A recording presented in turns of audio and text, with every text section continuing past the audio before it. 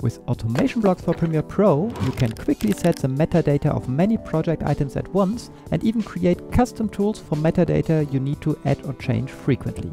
As an example, we've built a tool for you to set copyright and author information. So the tool is really super simple. Just enter the copyright notice here and the author information here, select the clips you want to process, and run the tool.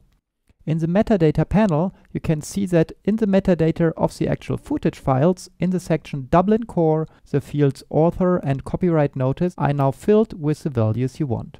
The cool thing is that if I want to always add copyright 2023 mamoworld, for example, I don't have to enter this each time. I can open the block code of the tool, and here you can see the default values for the inputs. So let's change those to copyright 2022 mamoworld and Matthias Möhl.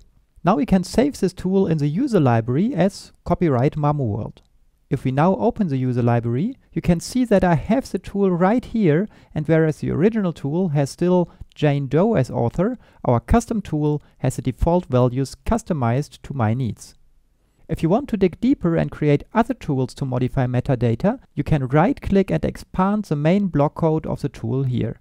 And these few blocks are really the entire code of the tool. You can see that it's not hundreds or thousands of lines of code, but just a handful of blocks to create a custom tool, even including a nice user interface. If you want to learn more, right-click on any of the blocks and choose Help to open the documentation of exactly this block. And in the section Premiere Pro Writing Custom Tools, you even find a dedicated tutorial which shows how to create such metadata tools.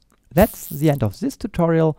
I'm Matthias for mamoworld.com. See you in the next tutorial.